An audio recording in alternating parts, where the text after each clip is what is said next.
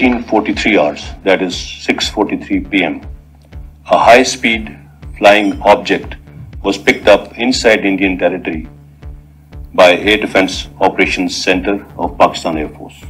From its initial course, the object suddenly maneuvered towards Pakistani territory and violated Pakistan's airspace, ultimately falling near Mia Channu at 18:50 hours.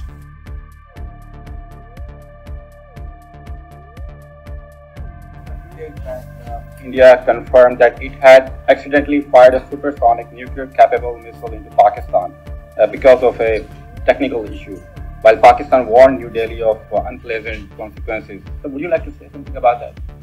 Well, we have no indication, as you also heard from our Indian partners, that this incident was anything other than an accident.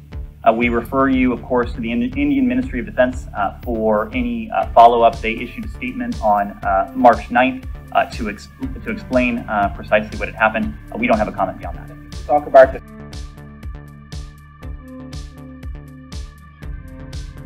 safety issue. This is not the first time we are hearing all this.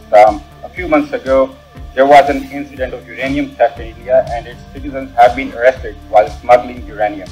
So have you ever raised concerns on this incident and talk about it during your diplomatic conversation in India? I'm not familiar with that particular incident. What I would say is that nuclear safety around the world, especially in countries, nuclear-armed countries, it is always a conversation that is ongoing. Yes, Nick?